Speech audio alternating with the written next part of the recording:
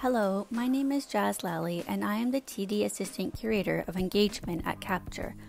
The photo I will be discussing is from Yoshinori Mizutani's series Tokyo Parrots. Mizutani's career in photography is recent and started upon a chance encounter when he stumbled on a photo book by Swiss photographer Robert Frank.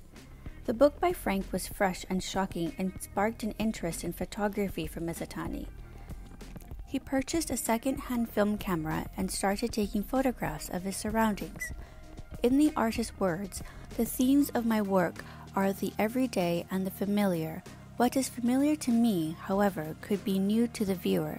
It could also be revelatory or something previously overlooked.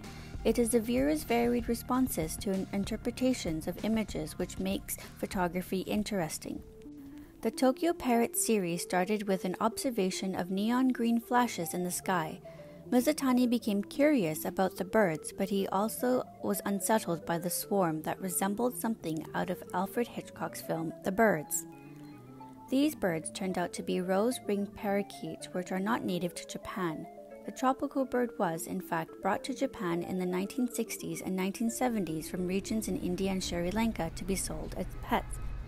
Eventually, they made their escape and now roam the streets freely, undomesticated. Every morning for a year, Mizutani observed the flight of the parakeets in his neighborhood and city. He noted their daily flight patterns and where the biggest nests were. Still feeling unsettled by the hundreds of bright yellow-green winged birds, Mizutani started to photograph them.